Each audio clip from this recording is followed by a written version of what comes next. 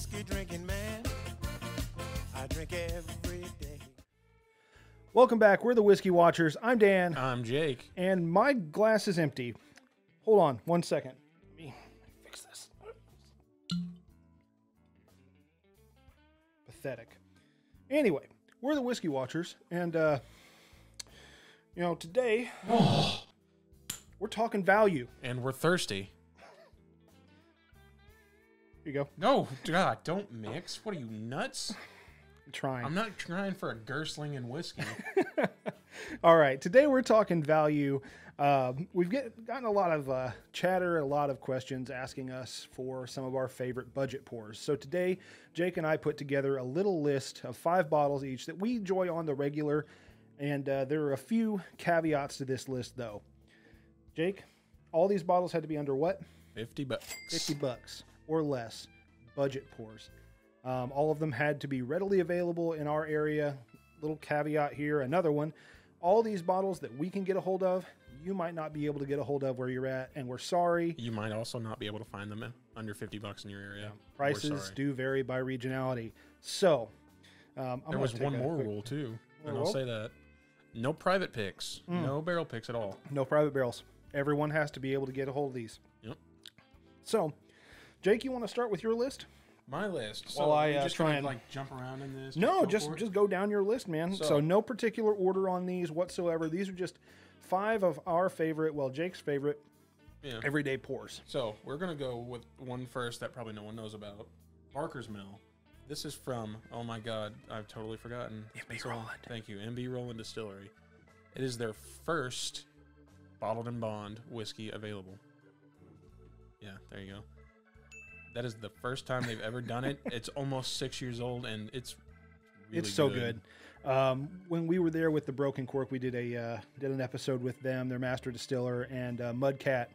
If you don't know who Mudcat is, go find out who Mudcat is. You're gonna love him.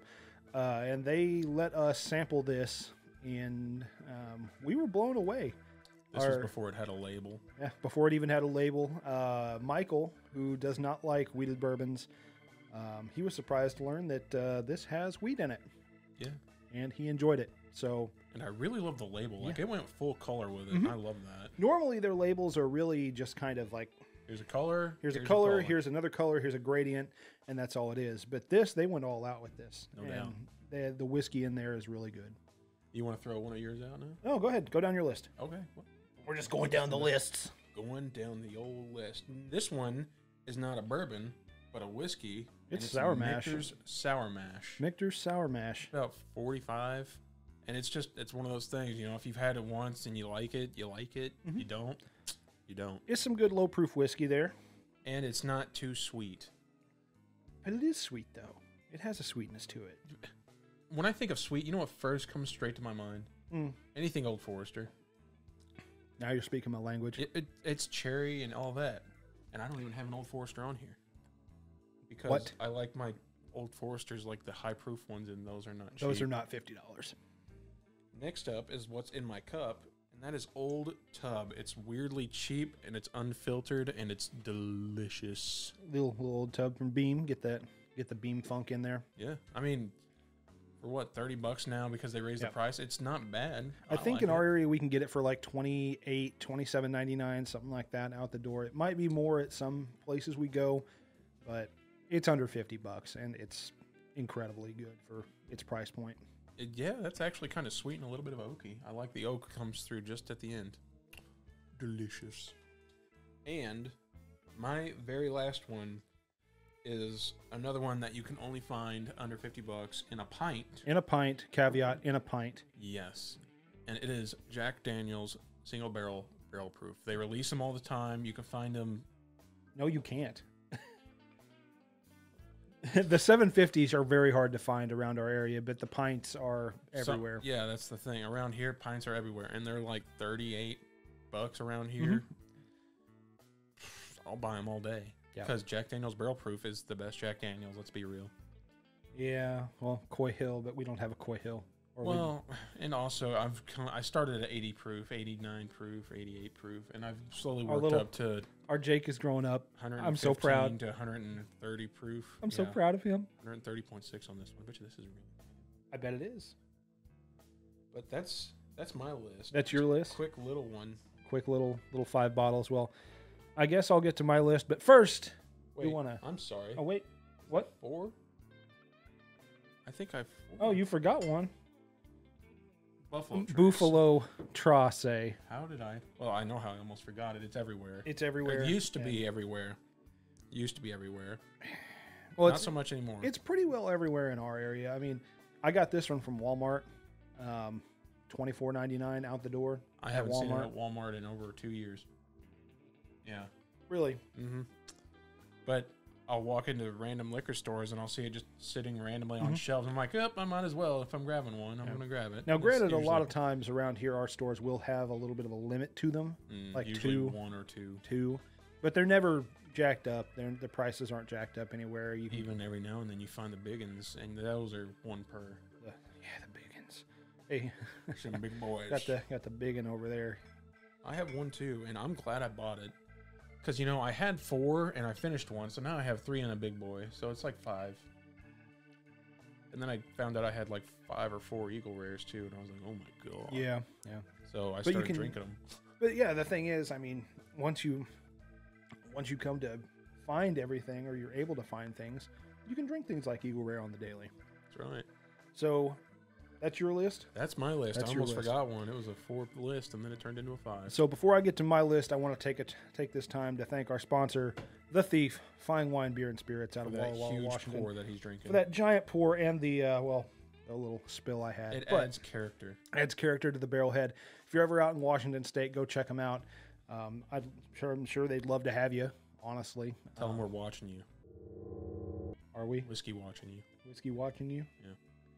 I always feel like I can't sing more of this song. I knew. Anyway, tell them the Whiskey Watcher sent you. They'll give you a crisp handshake or something. High five. Yes, sir. That wasn't super crisp, but, No. Whatever. We're sitting right next We'll to fix each it other. in It's post. hard. We'll fix the crispiness in post. Anyway, on to my list. No particular order again. We're going to start with this bad boy. Had a little bit of this before we started. Everyone knows I like Old Forester, and Old Forester, the old 100 proofer. I absolutely love this thing. This is the leader. I think there may have been a price error on this one because I got it for $24.99 out the door. It's on sale. It might have been on sale or something, but it's not the first time I've seen it. I've walked into stores and they have a huge clearance section. It's mostly like, oh, we had a bunch of our Christmas stuff left over, so here you go, $10. But no, I found this at a local store in my hometown and decided to pick it up for $24. You might as well. I've gone through so many of these, it's not even funny. Great in a cocktail, great straight up over ice. It holds up to most things, and it has that Brown Forman funkiness that I absolutely love. So Old Forester 100 proof is my first one up. Next up is an old favorite of mine, and well, everyone's really, Elijah Craig Small Batch. Daddy of whiskey. The daddy, Mr. Charred Barrels himself, Elijah Craig. Really, really good for 94 proof. I don't mind this in a cocktail at all. I prefer to drink this one straight up, but you know what? If I'm putting it in a cocktail, I'm fine with it. I like finding pics of it. Yeah, the picks are really good. They've released barrel strength picks now, so you can get a little higher age statement on those, generally 9 to 10 to 11 years. I haven't seen any 12 years because I think, well, those go for the annual releases, but it is what it is. Elijah Craig, small batch, really, really good budget pour. If you have your friends over and you all just want to kill a bottle in a night, wouldn't recommend it. But, if you do. Depends on how many people there are. Yeah, if you have a lot of people. 2 or more, you can do it. 2 is not a lot, but it does take 2 to tango. You can start in the morning. Yeah, true. You can't drink all day if you don't start in the morning. Yeah, that's right. So, this one's interchangeable. My number 3 is Wild Turkey 101. This one happens to be the rye, but the bourbon will interchange here as well. So kind of one of those. You know how I feel about it. Yeah, I absolutely adore it. I'll take a bourbon. Yeah. Ryes are a little they're too spicy for me. I'm all white. I don't like mayonnaise is pretty good. Mayonnaise. What? I didn't catch what you said, so I'm gonna go back and watch this. But yeah, these are interchangeable. Wild Turkey stuff is so good. I don't know really what else to say about it. It's delicious. Again, cocktail worthy, and always on my shelf for its given price point. I have a Michter's on my list too, Jake. Do you? Yep. This one just so happens to be the bourbon. Michter's bourbon. Le bourbon. Le bourbon. I don't have the bourbon at the house. Oh, the bourbon is delicious. I can't say enough about it. I mean, it's bourbon. It's Michter's bourbon. How much you pay for it? $34.99 out the door. Out the dough. Out the dough. $34.99. Really, really good price point for a really good bourbon, actually. A lot of their, I like a lot of their more harder to find releases. I mean, who doesn't? Let's be honest. If we have the stuff on the shelf behind me, or if you have some of the harder to find stuff, you want to drink those more often than you do these. But you know what? For someone that's just starting a bar or starting a collection, or heck, someone who just wants to have a nice relaxing night, this one's perfect. Or any of these are perfect, really. Another drink. That's sweet tea? Nope. All right. So my last bottle is also a Beam product. Old We're pretty stingy about following the big boys. Granddad Bonded. A lot of people are going to give me flack for not putting 114 here. I think 114 is a great product, but I just enjoy the Bonded a little bit more. That's just me. And, old Basil Hayden here is just staring you in the face. That's actually Basil Hayden. Basil Hayden is old granddad. Again, we'll get to Basil Hayden in a future episode. That's better than Basil Hayden. Well, if they would up the proof on Basil Hayden, I think a lot of people would like Basil Hayden a lot more. I know I would. So we'll get to Basil Hayden again in a future episode. But for now, old granddad's going to round out my list.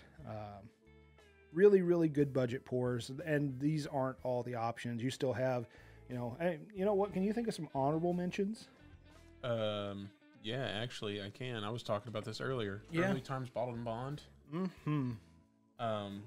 WB Saffel, because that's generally right around the $50 mark. $50 for like a pint. Yeah, but that's the only size it comes in too. So I mean, meh. But then you have things like JTS Brown. You have JW Dant.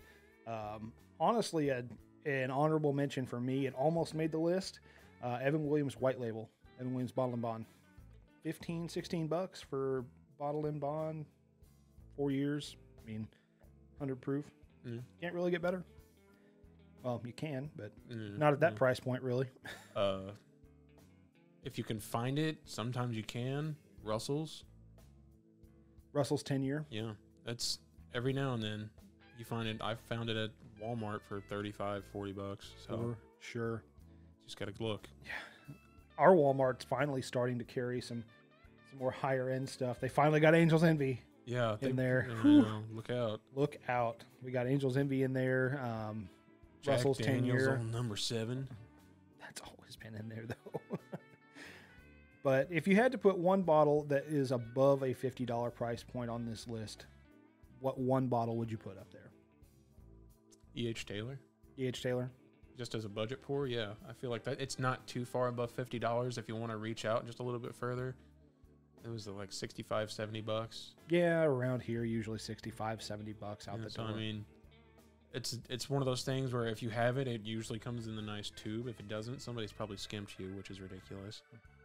Yeah, But always get the tube. Make sure the tube's there. yeah, it's one of those things you can brag about a little bit on your shelf, and also it's pretty tasty, and it's not so hard. Whereas a little bit of looking wouldn't find you one. So my budget, well, not my budget, but my honorable mention above $50, Wild Turkey Rare Breed. Yeah, that's Cast pretty good. strength whiskey from Wild Turkey at around $55-ish. Really easy to find around here. I mean, I know most of the United States it's pretty hard, pretty well on the shelf everywhere. They make enough of it, Lord knows. Yeah. But so that's going to do it for us for our budget lists. Come back next time. We'll probably be doing some more higher end lists and maybe some that, we didn't like so much from this year or maybe the previous year. Tastings. If we could probably talk all day about ones we didn't like, but we'll get to it. We'll make a list and we'll give it to you. So until next time, guys, we want to thank you for watching. Like, comment, subscribe. Really helps the channel out a lot. And I'm Dan. I'm Jake. Reminding you to share a pour with all of your friends because much like movies, memories don't make themselves. That's right.